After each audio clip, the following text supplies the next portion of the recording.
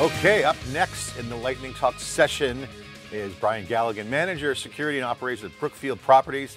Brian, great to see you. Thanks for coming on. Thanks for having me, John. So unified visibility across extended asset surface area is key these days. You can't secure what you can't see. So tell me more about how you were able to centralize your view of network assets with Armis and what impact that had on your business. Yeah, that's been a really key component of ours, where we've actually own multiple companies and are always acquiring companies from time to time. So it's always a question: what is actually out there, and what do we need to be worried about? So from an inventory perspective, it's definitely something that we've been looking into. Armis was a great partner in being able to get us the visibility into a lot of the IoT that we have out in the environment, and then also trying to find what we have and what's actually installed on those devices, what's running, who's talking to who. So that's definitely been a key component with our partnership with Armis. You know, we interviewed a lot of practitioners and companies, and one of the things we found is vulnerability management programs. There's a lot of gaps. You know, vulnerability management comes across sometimes just IT devices, but not all assets. How has Armis vulnerability management made things better for your business, and what can you see now that you couldn't see before?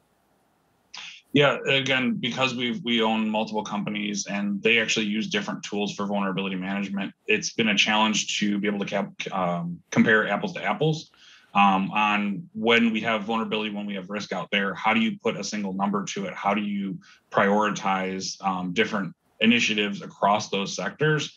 And being able to use Armis and have that one score, have that one visibility, and also that one platform that you can query across all of those different companies has been huge, because we just haven't had the ability to say, are we vulnerable to X, Y, and Z across the board in these different companies? You know, it's interesting when you have a lot of different assets and companies, as you mentioned, it kind of increases the complexity. And yeah, we love the enterprise. You solve complexity by more complexity, but that's not the playbook anymore. We want simplicity. We want to have a better solution. So when you take into account the criticality of these businesses you're integrating in real time, and the assets within those business operations, you got to keep focused on the right solutions. What has Armis done for you that's been correct and right for you guys? Yeah, so being able to see the different, be able to actually drill down into the nitty gritty on what devices are connecting to what, being able to enforce policies that way, I think has been a huge win that we've been able to see from Armis. It's one of those things where we were able to see north-south traffic, no problem with our typical SIM tools, firewall tools, different logging sources, but we haven't been able to see anything east-west. And that's where we're going to be most vulnerable. That's where we've been actually found, we found some gaps in our coverage from a pen test perspective, where we've found that we don't have that visibility. Armis has allowed us to get into that communication to better fine tune the rules that we have across devices, across sectors, across the data center to properties to the data center, and then also to the cloud. Yeah, visibility into the assets is huge. But as you're in operations, you got to operationalize these tools. I mean, some people sound like they got a great sales pitch, and all of a sudden it's like, wait a minute, I got to reconfigure my entire operations. At the end of the day, you want to have an easy to use but effective capability so you're not taxed, either personnel or operations. How easy has it been with Armis to implement from an ease of use, simplicity, plug and play? In other words, how quickly did you get to the time to value? Can you share your thoughts? This honestly is the biggest value that we've seen in Armis. I think a big kudos goes to the professional services group for getting us stood up, being able to explain the tool, be able to dig into it, and then get us to that time to value.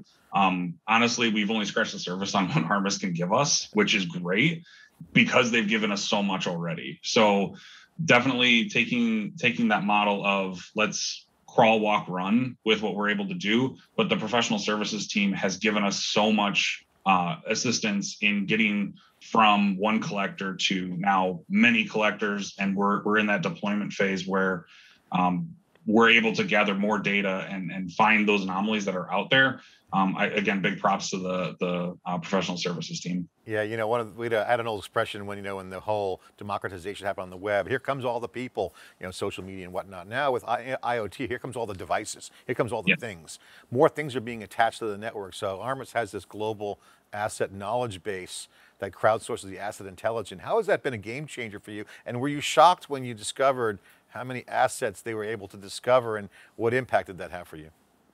We have a large Wi-Fi footprint for guests, vendors, contractors that are working on site, along with our corporate side, which has a lot of devices on it as well. And being able to see what devices are using what services on there, and then be able to fingerprint them easily has been huge.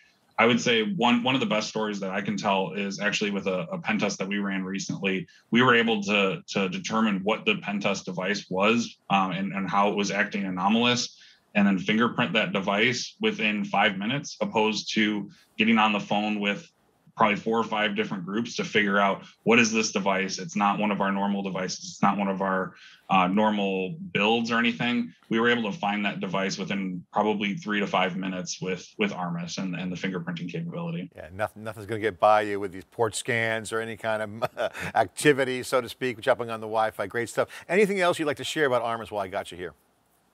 Yeah, I would say that something recently, we actually have an open position on our team currently, and one of the most exciting things is being able to share our journey that we've had with Armis over the last year and a half, and their eyes light up when they hear the capabilities of what Armis can do, what Armis can offer. And you see a little bit of jealousy of, you know, hey, I really wish my current organization had that. And it's one of those selling tools that you're able to give to security engineers, security analysts, saying, here's what you're going to have on the team to be able to do your job right, so that you don't have to worry about necessarily the normal mundane things. You get to actually go do the cool hunting stuff, which Armis allows you to do. Well, Brian, thanks for the time here on this Lightning Talk. Appreciate your insight.